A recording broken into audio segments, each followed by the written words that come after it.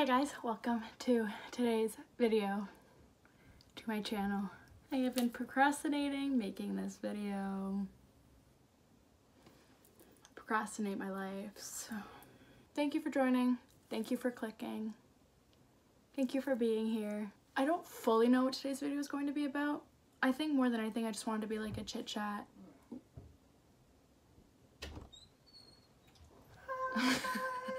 I don't think it's going to be like my other videos where I sit and talk about a topic. I kind of think it's just going to be more about how I'm experiencing that topic right now, but I'll probably incorporate things about that topic. I'm going to talk a little bit about depression today. And again, not really a lot about depression, but just kind of like how I'm feeling lately. And I feel really weird talking about this because I haven't even really talked to any of my friends about it. I've talked to Nick about it and my mom a little bit and my dad a little bit, but mostly Nick. I don't know, I think a lot of people are feeling this way, and I want people to know that you're not that different or strange or anything. Like, a lot of people are feeling this way, man. I've got my Starbucks in hopes that this might help me. First of all, let's get it out of the way. I look cute today.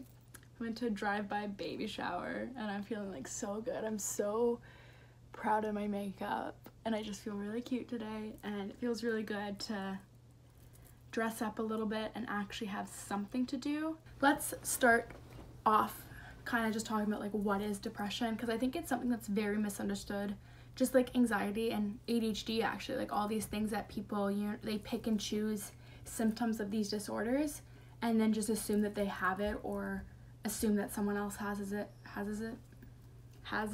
I think the main thing to know about depression is it's more than just feeling sad. Just like anxiety, you can feel anxious, you can feel scared, you can feel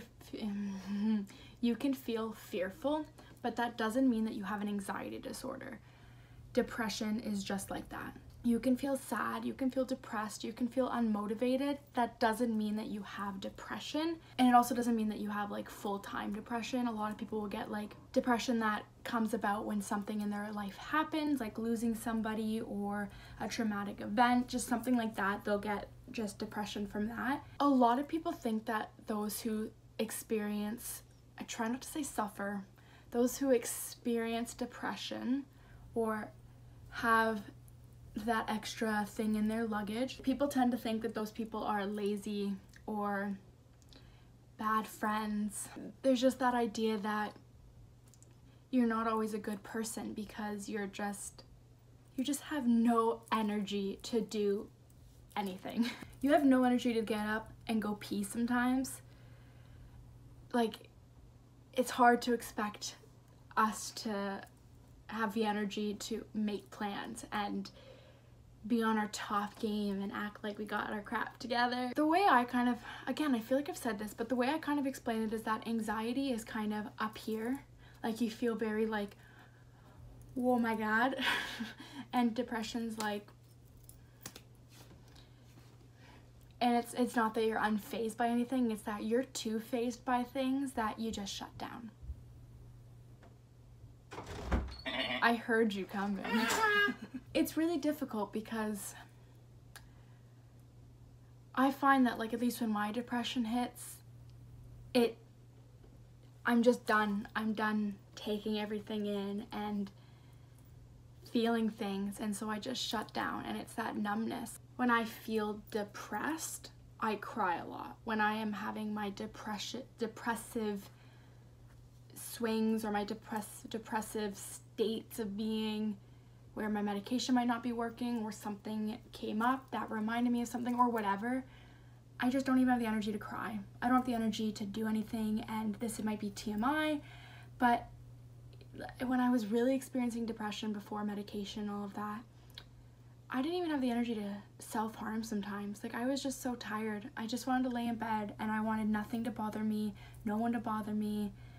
I didn't even have, like I said, like, I didn't have the energy to shower. I didn't have the energy to eat, to drink, to do anything except lay in bed and just stare at the wall, stare at the ceiling, not even hate everything, just feel like I was done. And it wasn't always like a suicidal thing. It was just, I'm tired and I just wish I could have an endless sleep and forget that everything happened and move forward.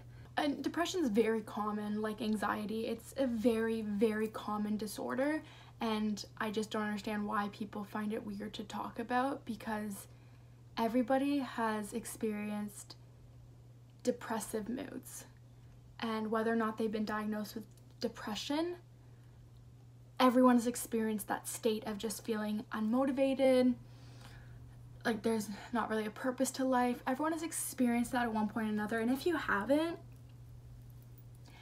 tell me your tricks. Let me into your life. Let me be you. Thanks. Depression is so hard to talk about. And I think the reason for me is because, just like suicide, people kind of act like, well, why are you feeling that way? Why? Just don't do that. That's an awful thing, right? With suicide and or self-harm. It's the same thing with depression. Like, why would you want to waste your life in bed? And it's like, I don't know. I don't want to. That's the thing. I don't want to. It's just, I'm tired of fighting with myself for it. And, you know, it's an ongoing battle. Internal battle of what side of you is right, what side of you is wrong. And we're back. I'm literally so done with you. What was it me? Quiet in the audience. I didn't say a word. Quiet in the audience. This happens a lot to me where, especially when I'm on my medication, so I'm really fighting with myself on what side of myself to listen to, the medication side or the depression side. This thing happens where it's not that I'd say I'm depressed again, but I would say that it's there. And it feels like every morning I wake up lately, it's standing there over top of me, on over my bed, staring at me.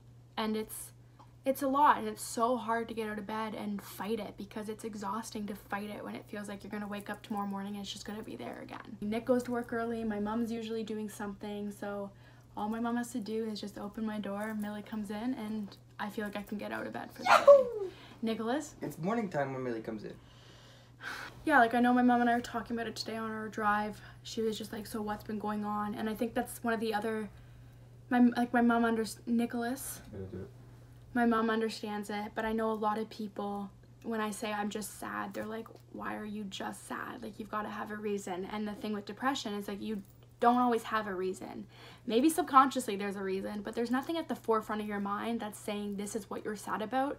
Your body just feels drained and like it's running out of battery life. I've just been feeling that lately, and I do think it's just about what's going on in the world, and I'm scared for the world to open up again, because I won't have excuses not to hang out with people when I don't feel like being that social that day or going out to a movie or stuff like that. Like, I don't have those excuses. I've loved embracing my introvert side during quarantine. So I think part of it's just feeling scared about that and feeling kind of stuck in my life and not really sure where to go. And I've just been not doing the best. And I said to my dad the other day, I'm not feeling like myself. And he said, well, you are yourself. This is a part of you. And I said, you're right. So I'm just not feeling like the best version of myself. And that's the thing, is it's hard not to get mad at yourself for that. But when you get mad at yourself for that, you make it even worse.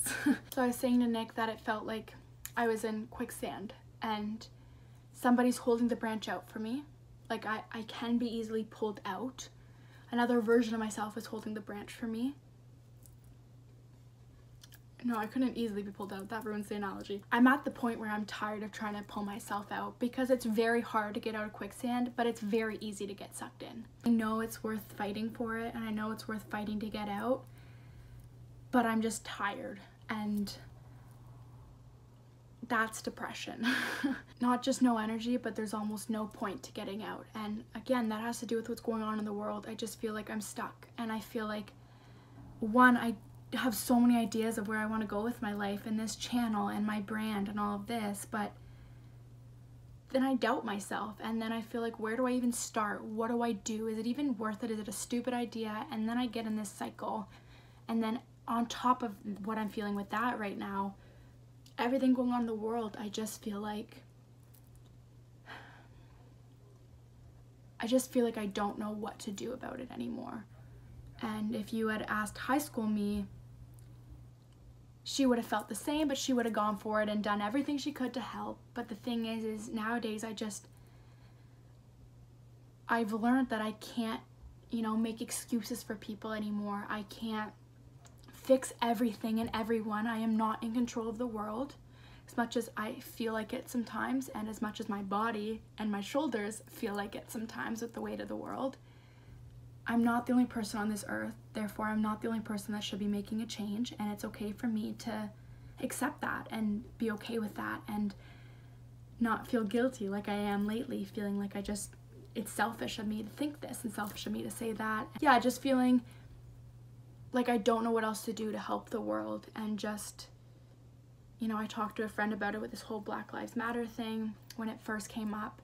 She was like kind of frustrated with me that I wasn't posting anything, and I was like, I'm frozen. Like, I don't know what to do. I feel like no matter how much I fight, nothing's ever going to change, and I'm exhausted. I'm exhausted of not seeing a bigger change, and I have to keep reminding myself, I know that there has been a change, but, you know, I thought by now we'd be somewhere else, and that's my own fault for thinking something and expecting something.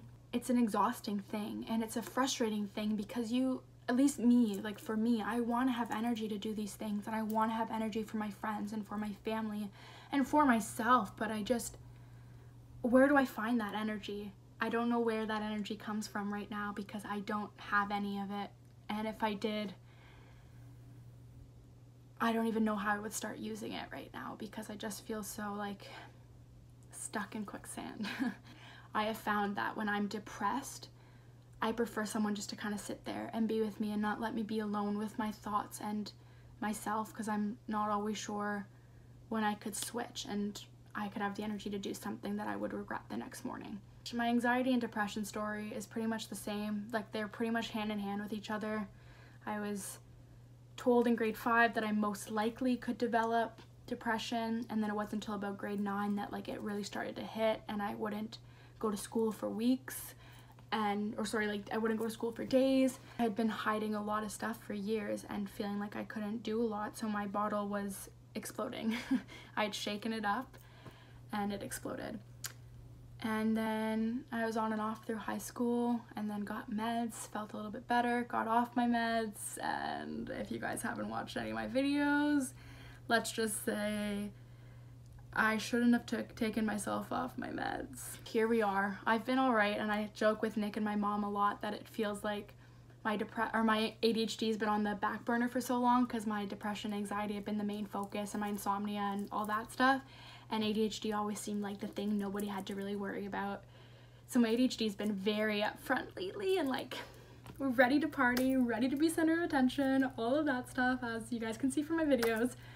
And so I'm feeling a little bit like I've gone backwards, because I'm feeling depressed again. And it's an awful feeling to feel like you're back at square one. And I know I'm not, and I'm trying to remind myself that, like, all those good things, I'm trying to remind myself all that, but, you know, it's also okay to feel those things and to sit down with yourself and go, I'm feeling this, and not making excuses, not, you know, arguing it, just I'm feeling this. And that's what I've been trying to do, and been trying to talk more and not just wait for an outburst to talk to Nick, like actually chatting with him more often and expressing myself a little bit more instead of waiting, and really trying not to push him away this time, because last time I went through this, it was a little bit difficult for our relationship, because I didn't want to be touched, I didn't want to be cuddled, I didn't even want him to tell me I didn't even want him to tell me he loved me, because I didn't feel like I deserved it, and I don't want to get there again. So I'm really trying not to do that, because that's not fair to him. It's not fair to anyone. I'm thankful to have someone like him in my life, and like my mom and my dad and my friends.